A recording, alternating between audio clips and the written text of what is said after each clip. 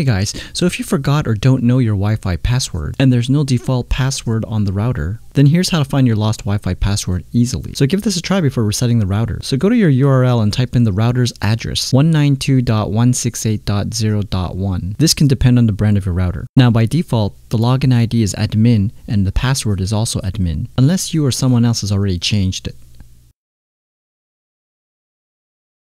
Once you've logged in, click on Setup. And in the status summary, you'll see a section called Wireless Status, and you'll see the network name and beneath it the Wi-Fi password, which is hidden. Simply checkmark the box View to uncover the password.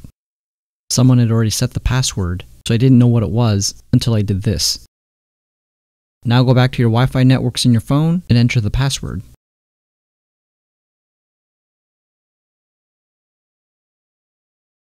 And you're now connected. As simple as that. Quick and easy, and I hope it helps anyone out there. Please give a like, share, and subscribe, and until next time.